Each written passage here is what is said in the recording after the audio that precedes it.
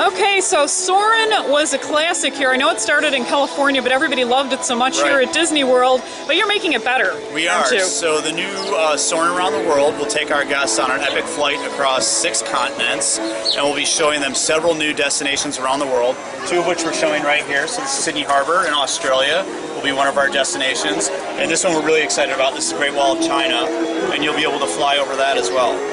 And now I know the old one, that was back in the film days, so this, I'm guessing, high-quality digital. Yeah, so Imagineering created a brand new camera for this film.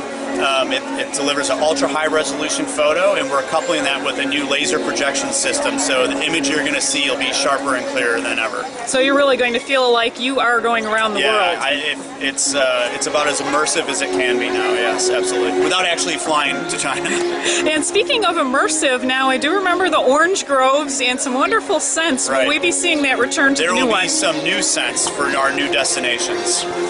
And can you say what those are, or is that a secret to find out? It's a surprise. Oh, no problem. Yeah. And one thing that I really love, too, is the soundtrack and how that synced with the original Soarin'. Is there going to be that same auditory experience as well? So the soundtrack is recomposed, but based off of the old soundtrack. So it's all set to the new flight and the new destinations. And the flight vehicles, that experience will be pretty much... That's the same, yep. Excellent. And when can people look forward? It's coming this summer, isn't it? This summer, yep. Summer of 2016.